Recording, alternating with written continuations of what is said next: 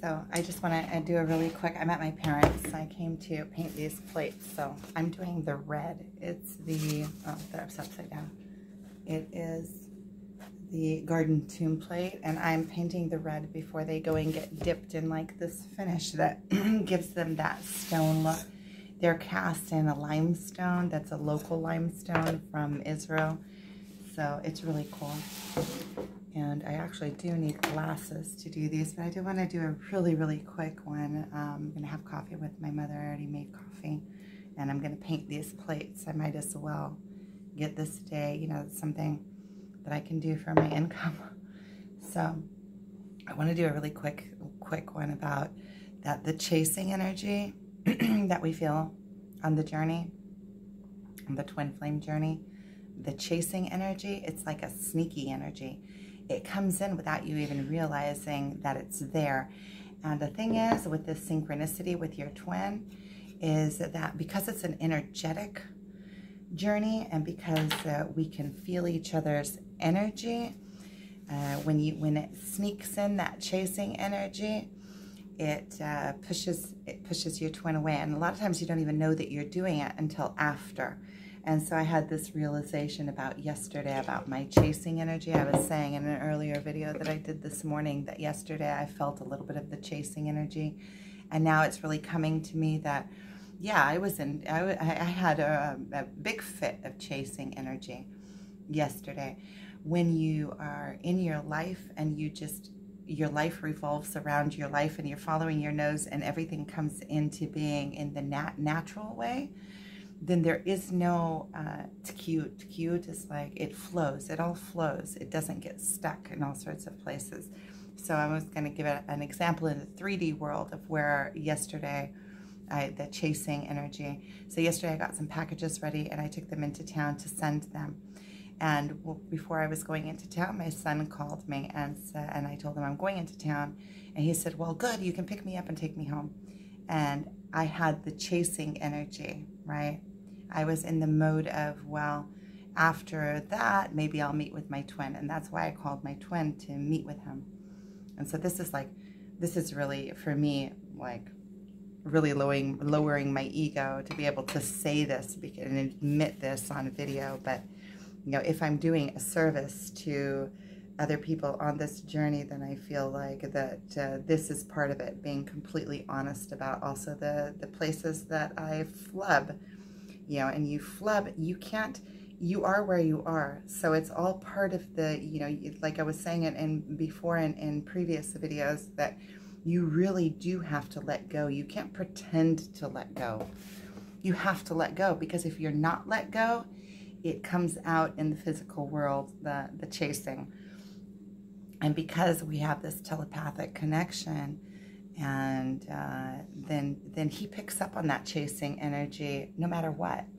And so I was thinking to myself, like, the natural course of things would be to tell my son, yeah, sure, I'm in town, come, let's go meet. I wanted to go out and eat. He also wanted to go out and eat. And I told him, you know, just to make something when he gets home.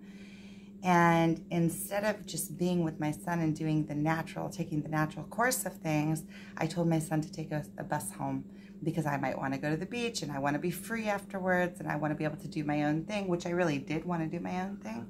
I like being free, but it had to do with that chasing energy of leaving my options open. And that is not being in the right place. It's not coming from the right place. See, the natural, the most loving, the most, you know, I'm kind of finding like this twin flame journey is kind of, you have to let go and be in your own life.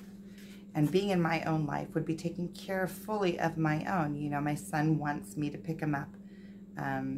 And I hadn't seen him in a couple of days. The natural and right thing to do would have been to, you know, as a loving mother, it would have been to tell him, yeah, for sure, come and meet me at the post office and we'll go and get something to eat together and then I'll take you home. And in doing that, it doesn't matter what would have happened with my twin, regardless, it doesn't matter. But the energy would have been different. It wouldn't have been that chasing energy.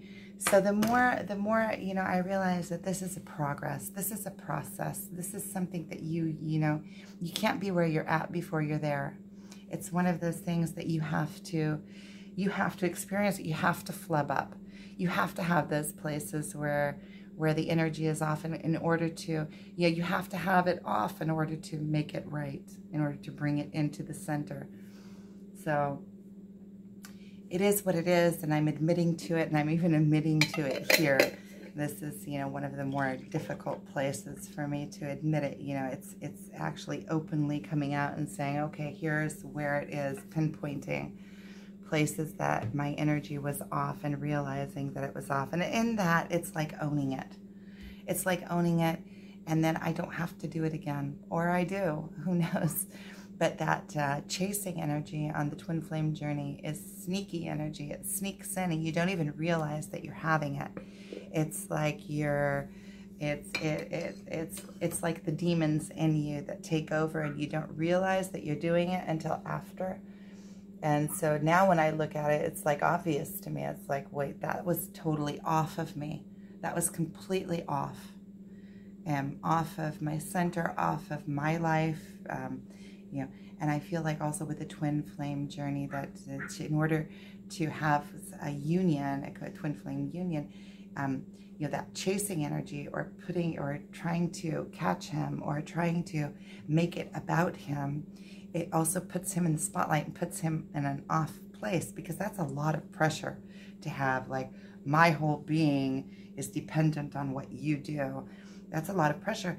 Whereas if I'm in my life and I'm being true to my life and my children, I'm going to finish this because my mom's coming in now, then I can just be in my own life and be doing my thing. And if he wants to come in and be a part of it, he can.